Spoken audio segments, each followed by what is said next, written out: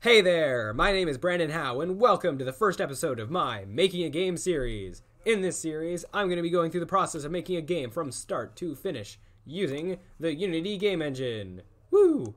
Now, for the few people who watch my videos, so far all I've really made up to this point have been game progress videos and animations and those sort of things, but now I want to try dipping my toes in some new waters and showing people how games are made. That sort of thing. Now, I've been a game developer for several years, but I'm not really a professional or anything like that. About half a year ago, I released my first big game, Washed Up Wizard, and I'm currently working on my next big game, Cyberspace.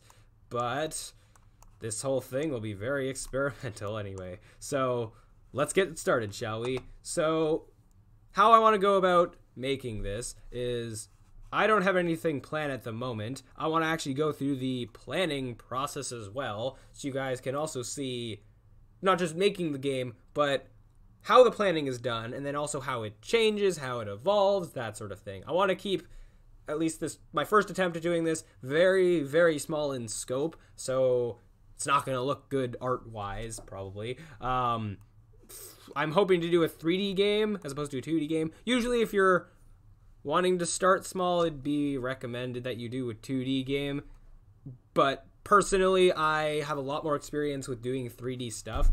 For some 3D stuff, I'm going to be using Blender, and I have a lot of experience in this, and I'm not good at drawing, and if I were to be drawing anything, it'd be with a mouse, so that's not going to be turning out well. So how I want to start off planning to, I guess, kickstart ideas is I want to sort of do this how a game jam is done, sort of, which is having a theme generated for me, then having to make a game that's based around a word or phrase or something like that. So I found this game jam theme generator online. I'm going to click this a few times, and we're going to have our theme that we're going to go for. So 1, 2, 3, 4, 5, 6, 7, 8. Whoop. Oh no. So much for that. Okay. You know, Endless War. Let's try and go with this, I suppose. So, okay. I'm going to cut away for just a second while I just think about this, so I'm not just humming and hawing, and I'll come back when I have some ideas planned out. And I'm back. So I've done some planning here. I've got some ideas for this possible theme. So I've got an endless runner, temple run style, where you're dodging enemies and hazards. And then maybe I'd style it to look like a war or something, like a medieval times war type thing. An endless runner is like a side scroller, so like a 2.5D platformer. Or I could go 2D after all. But yeah. A top-down view game thing where you're controlling an army of cubes, and you have to get to the end with at least one alive. So you move them as like this one squadron thing, but then there's hazards that'll like slowly pick them off one by one, and you just have to get to the end with at least one of them alive, or maybe a certain percentage. Or maybe you could get there'd be like a star system where you get if you get all of them back, or if you get all of them to the end, then you get 3 stars. If you only get like half, you get 2 stars, and something like that. Making a Space Invaders or Galaga style game, so Endless War could be so with all of these, I was actually with all of these except this one, I was mainly thinking, first thing that came to my mind was medieval times war sort of thing. But this one, it could be like an alien war in space between 2 different species of aliens.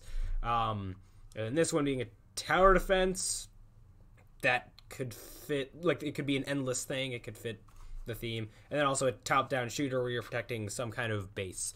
Now, of all of these, I think the one that I'm actually going to choose is this Space Invaders or Galaga style thing, because in terms of scope, I think it'll just be the easiest to try and make. There are some of these, like the tower defense, just with all the complex stuff that would be involved in making it, I think it'd be better for at least this first time going through this series to stick with something very, very simple. In fact, art-wise, it might just stick as cubes and all that.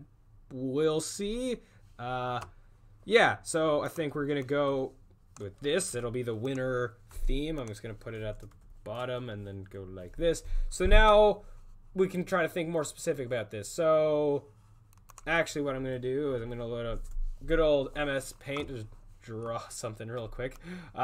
So we have this square that represents the game screen or whatever. So something Space Invaders like. You have your little player ship here, and then they can move left and right. And then they can shoot up, pew pew. And then we can have, so Galaga like having, well, without all the fancy patterns, just enemies coming in. I'm gonna make this enemy a frowny face in a box. Fantastic. And the enemies will come in waves or in like an endless style thing, and then we can make them ramp up in difficulty. And then maybe the enemies can like move left and right and then shoot. We can do all that sort of complex AI. So even though this specific idea might seem like the simplest of the 6, there still can be a lot of complexity. We can take it in all sorts of directions. Yeah, there's a lot of creativity to be had. And even art style, we can make it like a human military ship versus aliens, or it could be an alien ship versus like human military stuff. Maybe this is it's trying to escape Earth or something like that. Or fitting with the war thing, it could be a war between 2 different types of aliens, and you're fighting your way through an army, that sort of thing. And then perhaps we could also have like sometimes good power-up things. I'm gonna make that a smiley face. They come in, and then you can grab them, and then it could be like a health pack, or you could get a better gun temporarily, or a shield, that sort of thing. And speaking of which, health-wise, there are multiple paths we could take with how we want to tackle that. We could have like a health bar on the screen that like is filled or whatever, and every time you get shot, it like goes down. Whoosh, whoosh, whoosh, whoosh, whoosh. Or we could have, well, where you have like hearts. That is totally a heart. Bam. And then every time you get hit, you like lose a heart. Or you could have lives, or you could have a shield. Then when you get hit, you lose the shield, and then when you get hit again, then you die. Depending on how long or hard the levels are, you could have it just one hit death, restart the level, or you could be able to respawn. There's choice in that. You could be super complex and have like a difficulty setting that does all this.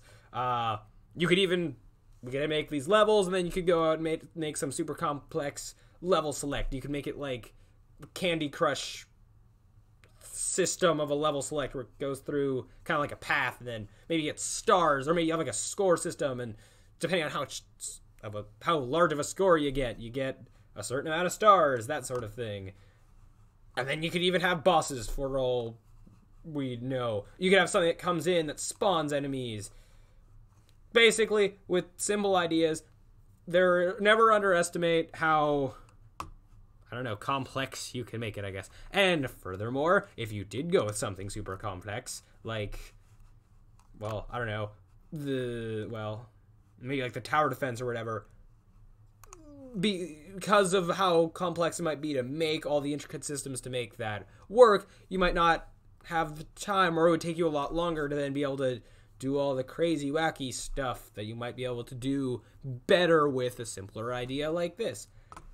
So, yeah, for now, I'm just going to focus on making the bare bones ship, enemies, shooting, health, and that's it. We'll start there, and we'll see how long that takes, and we'll go from there. So now, finally, we can go into Unity.